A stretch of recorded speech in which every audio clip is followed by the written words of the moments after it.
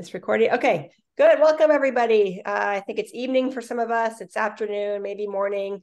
Really excited to have you all here for our official August Presto Virtual Meetup.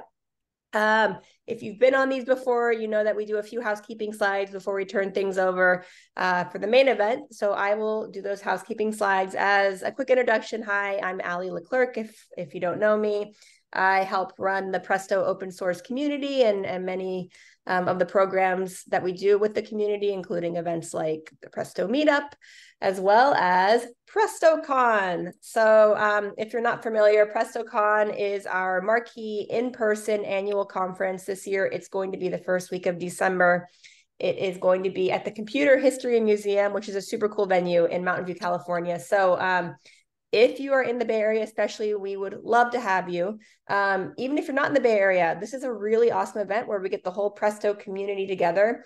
Our CFP is open. So if you are doing something with Presto, if you're using it, if you're developing on it, submit a talk. We love to showcase everything that the community is up to. So I highly encourage you to do that. The CFP is closing very soon, I think this Friday. So again, would love to have anybody submit a talk on whatever they're working on around Presto. All right, one other announcement. So Presto working groups, we are really excited to kind of formally introduce Presto working groups. What are working groups? Well, these are really small kind of cross-functional groups that work on specific areas within the Presto project. It's a really great way to meet other Presto engineers. And if you feel passionate about one of these areas and want to contribute, want to have a say in the roadmap, join the working group. We're really excited about these, and they're starting to do a lot more within these functions. So that's the Presto architecture, Presto optimizer, the native worker, and security.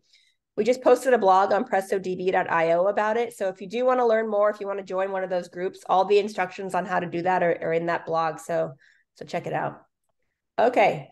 And last, I just have to do a plug. If you want to speak at a future meetup, just email us or join the Slack channel. All right, so without further ado, we are here for now the main event. Please welcome Jay from Uber. He has put a lot of work into this Redis history-based optimizer for Presto. And so I begged him to come do a meetup and share more with what he did and kind of how it works and go through all those technical details. So Jay, I'm going to pass it over to you, and I'll just mention that we love these to be interactive. As you can tell, I try to get people to introduce themselves at the beginning of these things. So if you have a question, just feel free to pop it into the chat or even go off mute, show your face and ask it. And it makes it for a little bit more of a lively, two-way kind of conversation. It makes it a little bit more fun. All right. With that, I'm going to shut up and I'm going to pass it over to you, Jay. Okay. Thank you, Ali.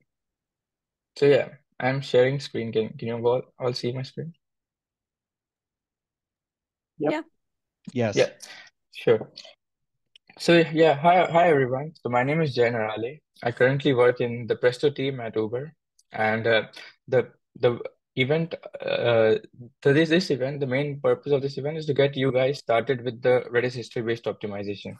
So imagine in a world if we had, all the statistics or statistical data or important information about things that are crucial for making decisions, right? We would be able to make such beautiful decisions. All of us would be optimal traders and everything, right? So that's what happens when we give this information to a query engine. So using this information, using statistical information, the query engine is able to create more optimal plans. So this is an example where his history, runtime history is used to make optimal plans in future. So I'm just going to go over and show how the framework is in Presto, what we have done at Uber for you guys to deploy this in your production, and how we can together improve this feature in Presto. So yeah, so let's get started. So a bit about me. So yeah, like I said, my name is Jay. I currently work at engineering at Uber at Presto. And I've also worked with some query engines previously, like Dremio, and also some databases in Yahoo Japan. So I've been working in data since around 4 to 5 years now. And it's been a lot of fun tackling new challenges and working in data. So yeah, let's get started. So this is going to be the agenda of today's presentation. So first, I'll just talk about optimizers, like very short. Talk about the HBO framework in Presto, which Meta has open sourced in also very short, and then the provider that we open sourced, and the learnings and the next steps. So yeah, so let's get started by the scale of Presto at Uber. So, so at Uber, we use Presto a lot, right? For example, we have like 20 static clusters around two regions and around 50 PB SDFS data read per day, right? We are also actively increasing our Presto usage, incorporating new avenues of applications like Presto on Spark for low running batch queries, and also much other applications. So yeah, we're very excited to contribute more to the open source in the coming uh, years. But yeah, Presto is very crucial for Uber Analytics. As you can see, we have like 7K to 10K weekly active users. Yeah, so I'll just go over the framework. So yeah, so the HBO framework that I'm going to talk about, the HBO will just stand for historical based optimization, which is the center of this talk, right? So this framework was actually open sourced by Meta. So Pranjal was actually the main engineer behind this, and also Fei Long. So so both of these engineers have open sourced this framework, which allows us to you know uh, track history, use historical plan statistics, and analyze. So I'll talk in detail a little bit about this framework in the coming slides. But yeah, huge thanks to them for the framework. So yeah, let's get started by looking at query optimization, right? So like, why do we need query optimization? So you might all know, right, that there are multiple ways of query execution. For example, this is a join, and you can see that both of these plans, which generated plans, can be executed with correct results, right? For example, we have a table here, we are doing some aggregations, then we're filtering the data and joining it with a table B, right? But on the right side, we are first doing the filter, then aggregate, and then join with the table B. But so in this case, in most of the cases, actually, the right plan on the right is more optimal because we are reducing data to which needs to be aggregated, right?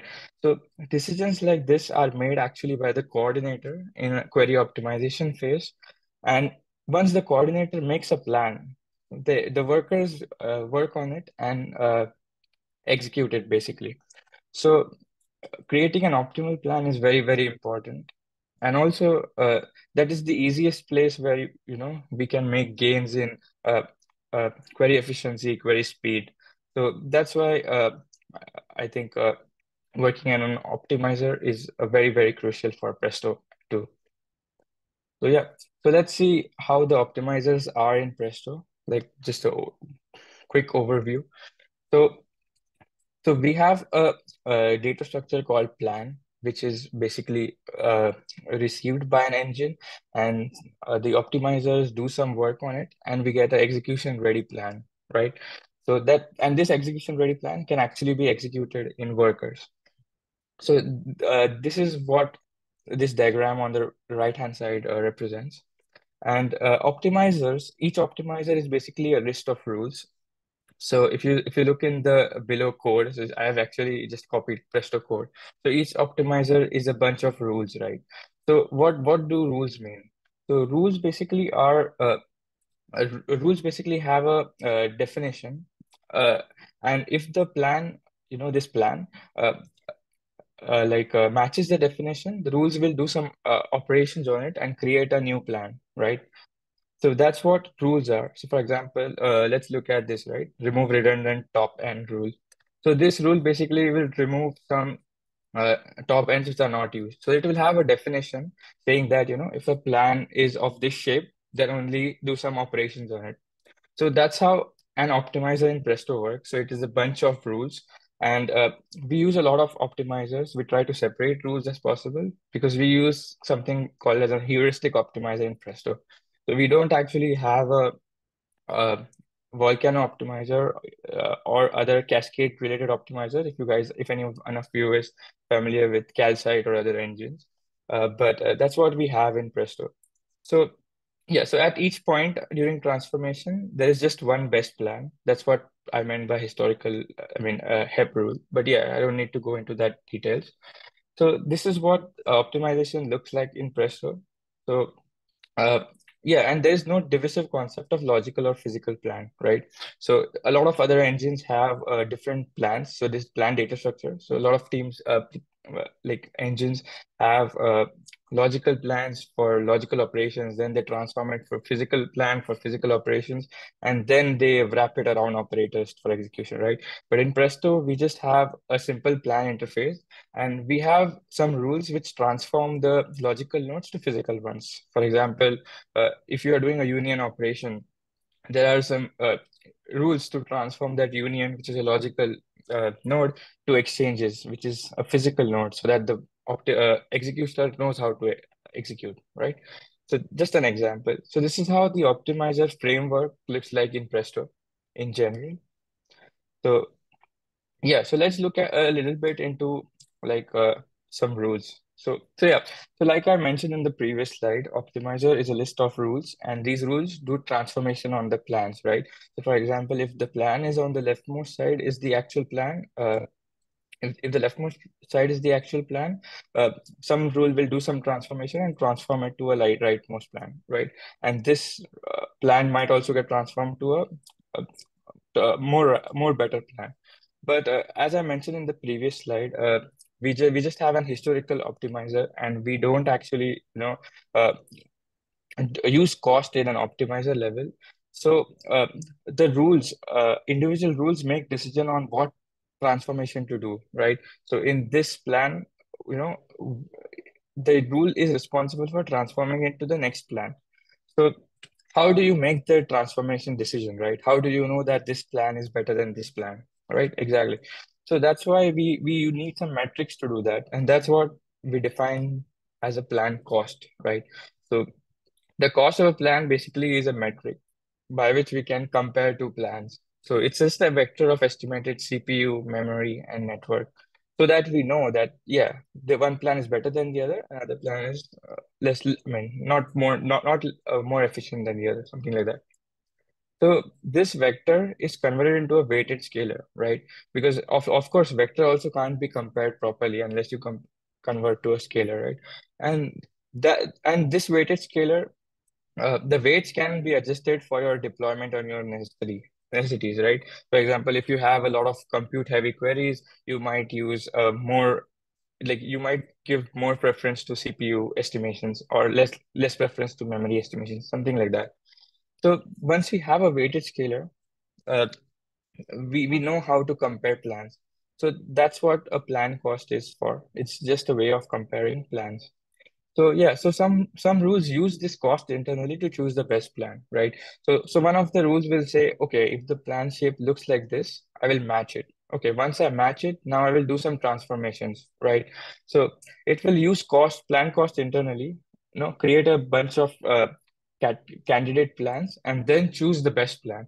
So some of the examples, some of the rules which do that actually in code are these four. So one is determine join distribution type rule in Presto, right?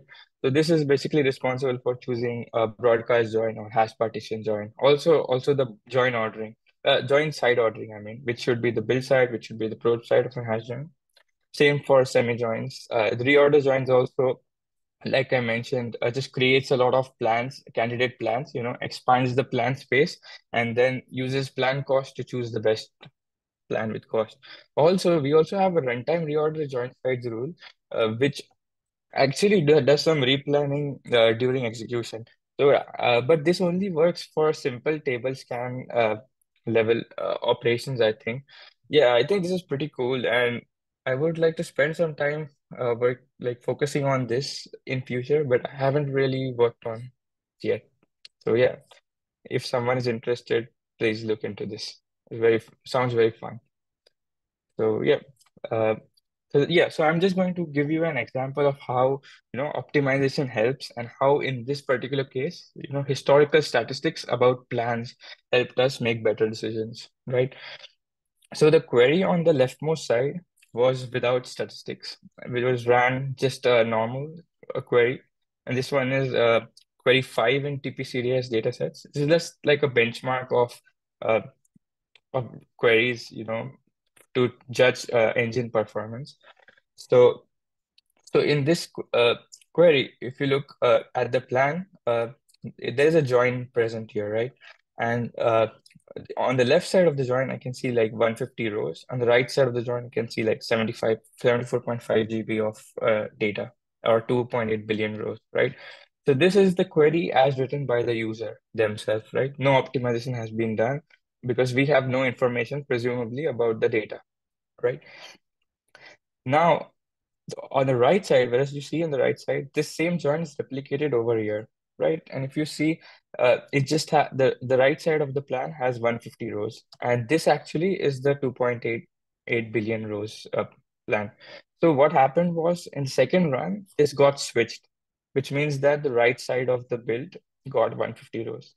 So actually, if some of you are familiar with joins, you will all know that in a hash join, the right side is in a memory, right?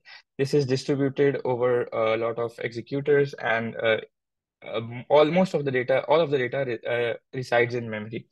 And then the probe side is streamed to the executors holding the hash table on the build side, right? So ideally, we want the right side to be as small as possible. That's what we did here, right? In a better plan, we have the right side of this join as small as possible.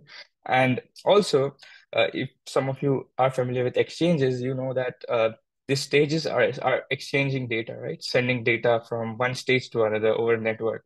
So the executors executing this and the executors executing this might be completely different, and they are sending like data over the network.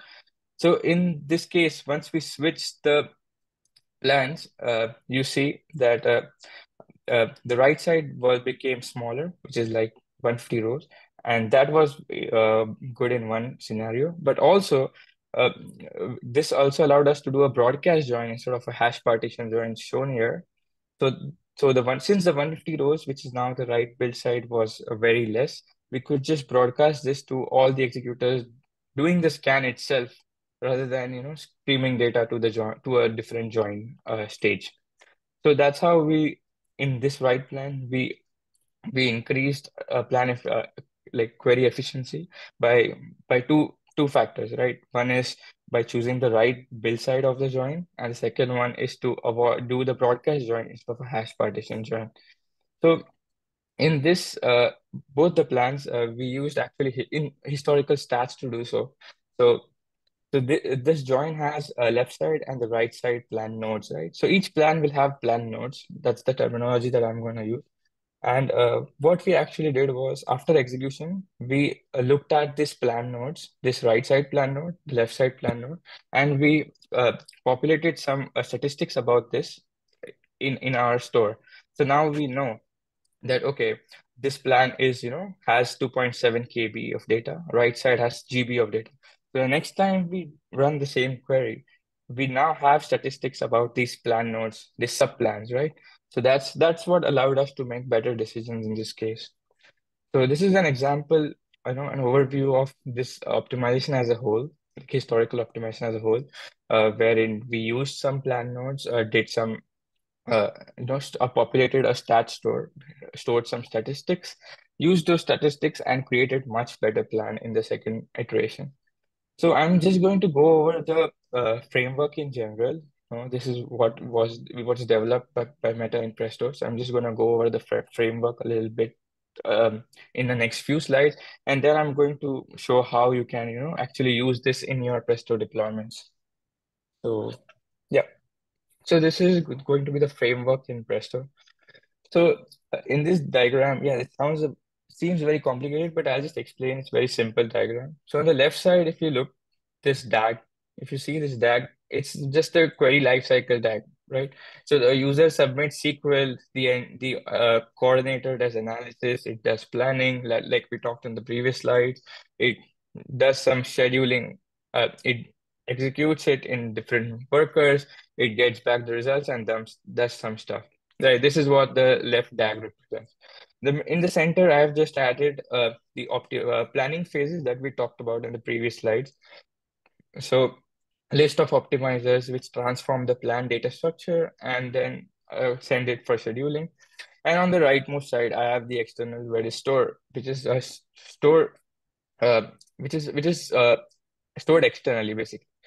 So yeah, so this is the framework in Presto, and there is a optimizer called the historical statistics plan marking optimizer, which is again the same interface that of optimizers that we talked about. So this actually fetches and caches history-based stats from the Redis store per query into an in-memory data structure. So, this just makes calls to Redis and stores all the stats that are going to be used in this query lifecycle into the local memory cache so that we don't make too many calls to Redis in the same query lifecycle, right? So there might be different cost-based rules like we talked in the previous slides, which are using this cost. So each of these rules, when it's using, doesn't need to go and fetch from Redis. That's why we just cast it in a local per query memory cache. So that's what this diagram represents. It's just like a overview of the framework. So in the next slide, I will just talk about how this fetch works, like how this optimizer fetches statistics and how it updates statistics, right? So yeah, let's dive into this fetch stats, like how this optimizer actually fetches stats. So this optimizer also again has a plan in its input, and then it does something clever, right? So then for each plan, like each subplan of a plan, which is all again a plan, it's just a DAG, right? So for each plan node, it assigns a stats equivalent plan node to the plan. So this stats equivalent plan node is very important because this is what is stored throughout the other optimizers and also in execution. And so that we know what stats correspond to what plans. So if you look at the previous diagram, you see that there are a lot of optimizers doing their transformations on plans, right? So what if this just fetches and caches stats and then the plan suddenly changes? The plans will keep on changing after in the corresponding operators, right? So that's why we have a concept called the stats equivalent plan, and this plan won't change. So the previous transformations will maintain the stats equivalent plan along with the changed plan. So this makes sure that the stats that we are fetching are used in for the same query are accurate, and also they will be accurate in further query runs, right? So that's what this optimizer does. It just assigns a stats equivalent plan. So a lot of times the stats equivalent plan is just the plan itself, but sometimes when there are limits or other nodes present, it acts as a wrapper. There is some wrapping around so that the information is passed around. So anyway, so now we have a plan and each sub-plan has a stats equivalent plan, right? So I'll just look over this diagram. So this was the plan. So this node has a stats equivalent plan. This node has a stats equivalent plan, and all the nodes have a stats equivalent plan. So the stats equivalent plan of this node, for example, will look like this sub-plan, for example. So that's how we, maintain the stats equivalent plan in this optimizer. Then what we do is we canonicalize the stats equivalent plan. So basically, we hash the stats equivalent plan into a hash. So now we have basically a string of the information, and that hash is actually uh, fetched from the meta store.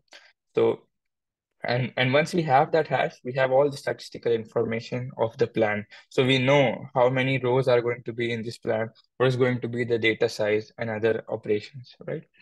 So that's how this fetch works, uh, in short. Let's look at how the put works, right? So yeah, so like I talked about in my previous slides, we had a query lifecycle thread.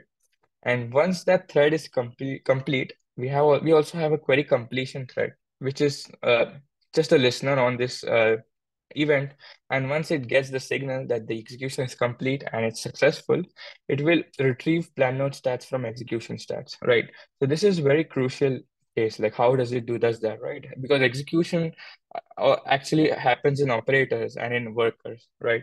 So again, the magic of stats equivalent plan come to picture, right? Because as I mentioned in my previous diagram, that this stats equivalent plan is not changed by further optimizers, and the information is maintained throughout the optimization process, right? So the same stats equivalent plan information is also passed to operators when they are executing. So once the operators complete execution, we have operator level stats already. So we just need to, aggregate based on their stats equivalent plan. And now, voila, we have plan node stats, right? So once we have the plan node stats, now we know how heavy or how inefficient or efficient a particular plan is. We just make a call to update the stat store, right?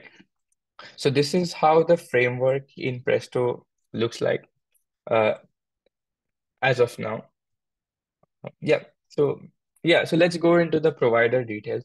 So this framework that I talked on is just like a skeleton wherein you can fetch stats, update stats, improve your queries and things. But from Uber, we have actually open sourced this provider. So basically, the part which talks to the external Redis store, fetches stats, puts stats, and maintains all the statistical information. So that's what we have open source. So it's a plugin in Presto. It will be available, I think, with the next release. So it would maintain a stateful connection with Redis. So this will only be on coordinator and maintain a stateful connection on Redis. Because as I mentioned, right, the coordinator is the one that does the planning process. So it's based on an open source client. It's called Lettuce. So again, uh, uh, the client is also has a lot of optimizations like pipelining and everything. So best practices for concurrency and everything has been tested, and this is has been tested in our production environment. So yeah, please try it out and let us know if you guys have any uh, problems or questions around this. But let's see what we will store, right? So in the store, actually, we are going to store a key by a string, which is a join hash, and a value of a data structure. So as we all know, Redis is a key value store, right? So that's why the value that we are going to store will be a list of last run statistics. This also will be capped, like the list size. And the size also will have some row count, and like each run statistic will have information like the row count statistics and the tables used during the runs, table stats used during the runs, right? Because for one of your runs, for example, let's say you have table stats available on a partition, but suddenly on the next partition you don't have table stats anymore, right? So we don't want to use the same execution statistics because the plan might have changed. So that's what we will store in Redis. uh, yeah. So how to use this, right? So first you will need to have a Redis installation in your system. So once you have the Redis installation, you just need to configure the plugin that we open sourced with some installation details. Then you need to register the plugin with Presto. So this is a standard procedure of registering plugins. We have documentation available on how to do this too. But basically this would just mean putting jars uh, uh, during the Presto deployment. And then you need to do some config tuning. So, you're trying to use the historical stats framework for your deployment. So you would need to tune different configurations, like plan size, because this does add some planning time latency, which I'll talk about later. So you will need to tune some configurations, like TTLs, Redis TTLs, Redis, also Redis like max size that you want to store, etc. And then once you are done, you'll be ready for deployment. So and and we have made sure that this is production ready. So this is actually deployed in some of our clusters at Uber, and metrics are also available for this provider through the JMX exporter. So as you can see in this diagram, you have the fetch request and the fetch request latency as well as the count. And we observed a latency of around 10 microseconds per peak P90, and P99 was 105. But using the HBO framework, it does adds a latency increase in planning time because the plan hashing becomes more and more complicated when there are very, very large plans, and also when there are limits on in plans, because they make the canonicalization process much harder. So yeah, and these were some of the results that we saw, right? So with no statistics, because that's what we want to test, because a lot of our customer data has no statistic. Like most of our tables are created randomly, they have no stats information around that. So that's why we tested it on TPCDS with a mixed scale factor, and we saw like it was used 15% faster, for example, used 58% peak memory, and also less shuffled data, like I mentioned, right, in one of the sites when we did a broadcast join. So yeah, this was an overview of the framework in a short. So these were the key learnings that we had, right? So one of the key learning was to enhance the OS open source interaction, right? Because there was no proper documentation about this framework. So we need to just look at the release notes properly, uh, engage in conversations with Presto working groups like Ali mentioned, or uh, meetings, so that we know what is going on in open source, and at the same time uh, just keep on uh, reviewing pull requests and other things. So that was one of the good key learnings from this project.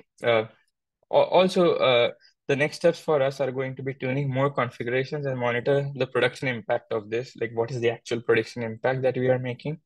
So, like I mentioned, by tuning configs, right? So there is a configuration flag for dynamic filtering, for example, in Presto, which is off by default.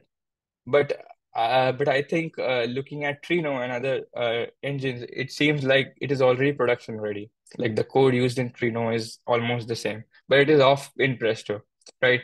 So such small details will only be available if we keep on monitoring what is being developed in open source, and turning on that configs, tuning those configs are going to lead to a big increase in production once we do that. So that's what we are going to do in future. Also, we plan to work on additional statistics like NDV, or maybe null count to like handle the skew problem in join. So maybe during runtime, we might also capture some NDV statistics and update the stat store, get the information or something like that. Also, yeah, we are also going to test with a mixture of column statistics with the historical ones for better join ordering. Because as you know, for join ordering, we are going to see a lot of unknown plans. So most of the plans generated would not have an history. So determining, like estimating, or rather comparing those plans are going to be difficult with just historical statistics. So that's what we are going to work on from from our side. And yeah, that's all that I had to say. So thank you guys for your time, and happy to answer any questions that you might have. Thanks, Jay. That was awesome. I'm seeing some Thank you. applause, some emoji applause. So great stuff. So now's the time, folks. If there's any questions, feel free to go off mute and ask, or you could pop it into the chat.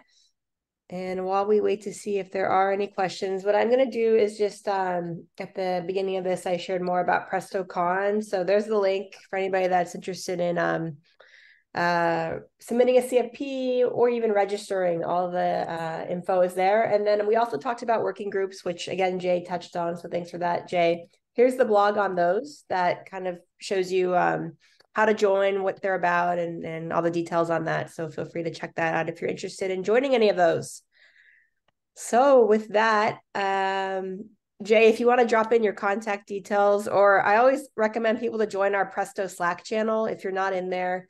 This is where people like Jay hang out. The community's there, the engineers that are working on Presto, everybody's there. Here's the link to join our Presto community Slack. If you're not in there, highly recommend you join, and it's a great place to ask any sorts of questions, whether you're new to Presto, just getting started, have a specific troubleshooting item that you want to ask the community about. It's a great resource for those kinds of things. Okie doke. All right. Well, Jay, thank you so much. This is such awesome work that you did, and Thank you. appreciate the contribution back to the community. It's just so awesome when folks like you, support the open source community and contribute back. This is really good stuff. So we appreciate it as a community. We hope everybody that joined today found it insightful and maybe even inspiring. Maybe the next one of these will be somebody on this call. We'll see a big donation or a Yes. contribution. So awesome. All right. Thanks, folks. The recording's available. Thank you. Yep. If you're in the meetup group, I will post it to the meetup group and I'll also share it in the Slack channel, Hardik. So good question. I will share the recording out after this. And I think we're good. All right. Thanks, folks. Nice seeing you. Thank you. Stay up to date. We'll be doing more of these the next few months, and join the Slack channel. That's where we kind of share out all the details of these events. All right. Thanks, everyone. Yeah. All right. Thank Take care. you. Bye. Hey.